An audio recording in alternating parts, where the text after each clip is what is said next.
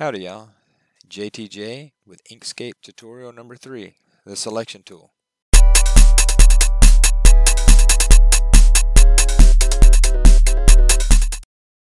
Alright, once you've launched Inkscape, you can find the selection or the transform tool at the top of your toolbox on the left hand side of your screen. It's a black arrow. It looks very similar to your standard Windows mouse cursor. The quick key to select that is F1, or you can simply click on that. Now, first thing we're going to do is let's draw a couple squares by pressing F4 or selecting the square tool. Now I can draw a square by holding the control key and dragging them out. Draw a couple rectangles. Now press F1 for the selection tool. Let's change the color. Alright. So to select an object is very simple. You just left click on that object, it will select it.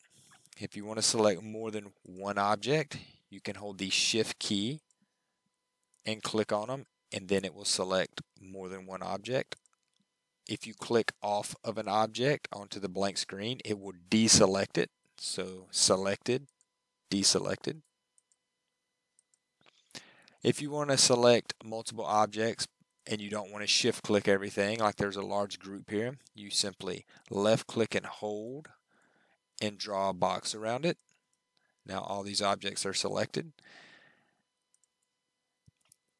So when you select an object, it has a bounding box and little black arrows appear around it.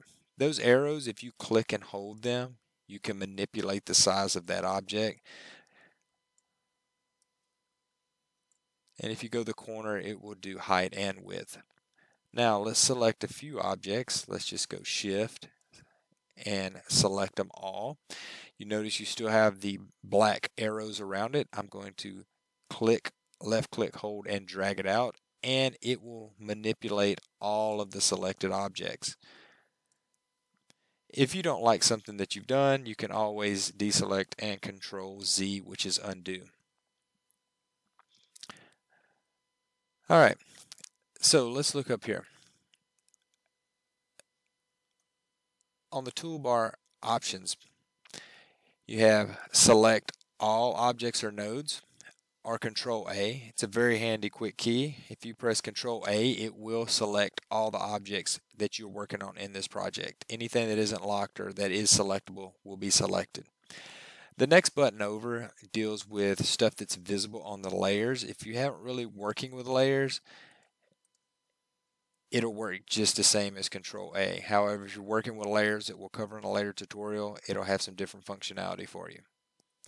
The next button over is deselect selected objects. Now we get into some manipulation. So if you want to rotate, you have a rotate counterclockwise, rotate clockwise. And you can click it multiple times if you had certain shapes that might do different things. Alright, flip selected.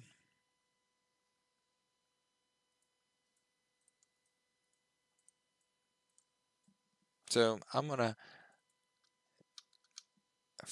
let's turn this, put it here, shift click the other object. I'm going to go up to Path and Union.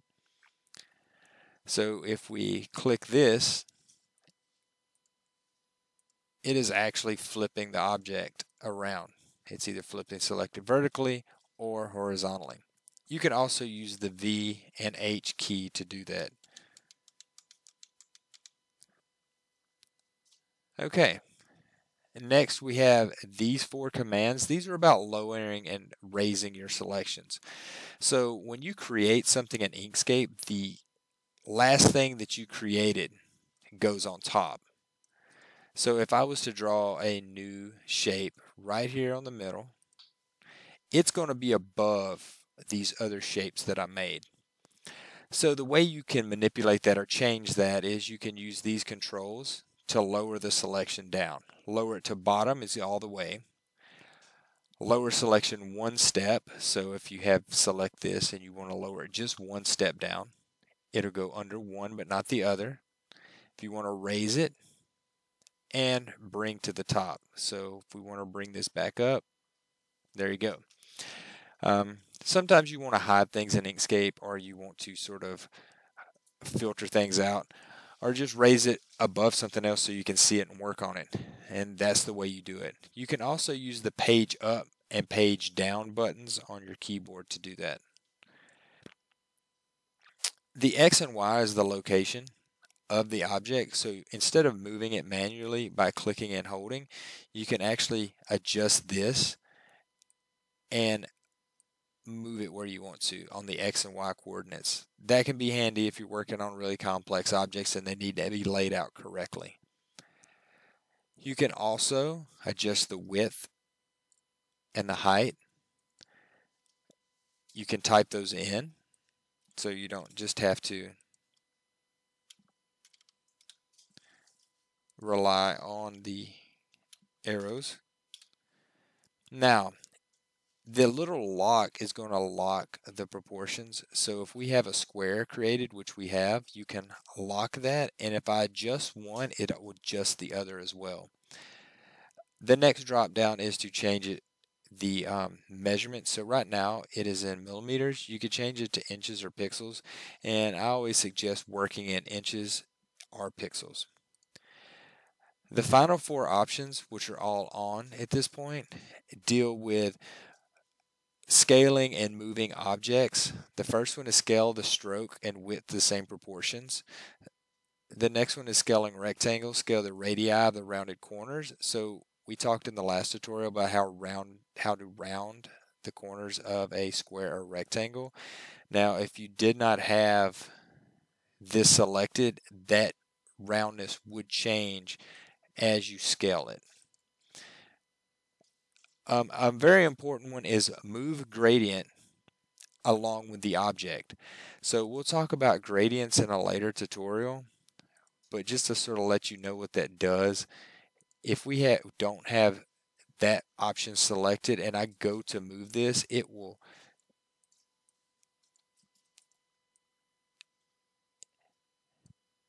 not take the selection with it.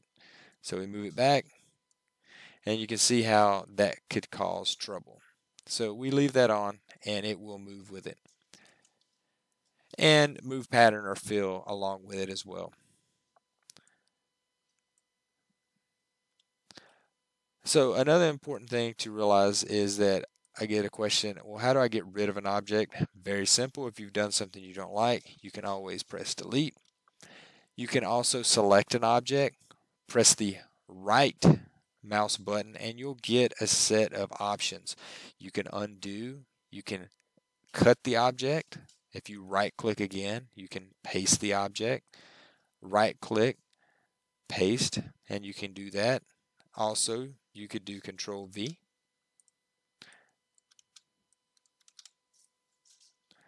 You can right click, duplicate the object, which will put an exact copy right over the top.